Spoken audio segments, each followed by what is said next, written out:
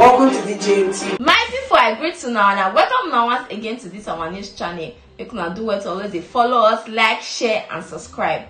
On today's news, the governor of Anambra State don come out to talk one-on-one on how he don say dey govern his state since he enter power. He don talk say government never send any money, personal money, say you can't take and say you want take and buy car for your wife or say you want take and buy something for yourself. All resources wey you fit manage for the state na how you go take make the state better.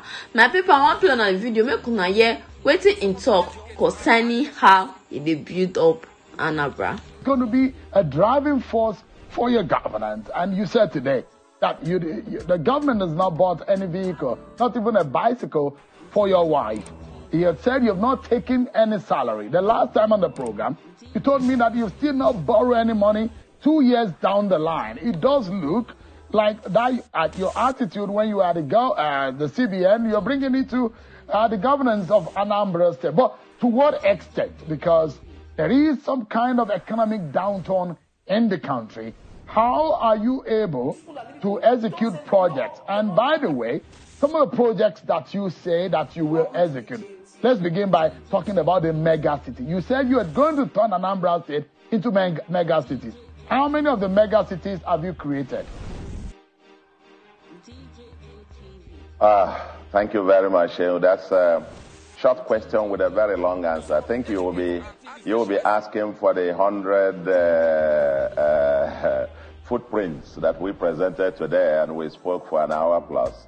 I think I'll better send you a copy of that to show you what the footprints are over this period. And thank you very much for putting a preface to this conversation about the 5 key pillars and our mission here. Lay the foundation for a livable and prosperous smart mega city. Anambra as one smart mega city. That's what it is. That's what, when we say mega, is when it gets over 10 million people in it. We're very intentional, very deliberate, and very focused on this. Putting the foundational steps. I think 2 parts to your question are some of the milestones. First is that we've been focused on the 2 documents that provide a compass for our administration. The Soludo Solution, the People's Manifesto. That is one. The second is Anambra Vision 2070, which I chaired the committee that produced it. This administration is the first government after Vision 2070.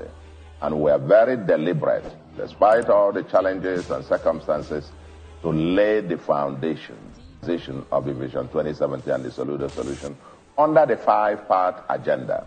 Number 1, security, law, and order.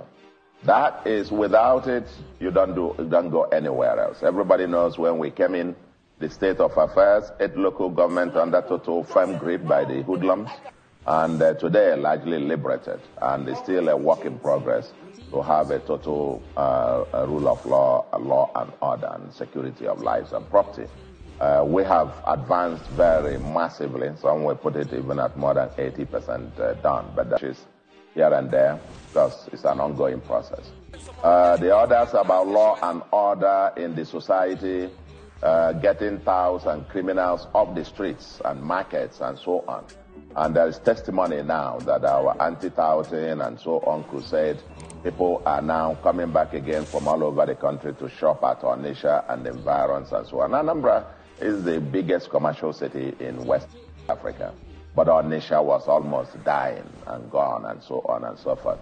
We are rebuilding these cities. Urban regeneration is on course.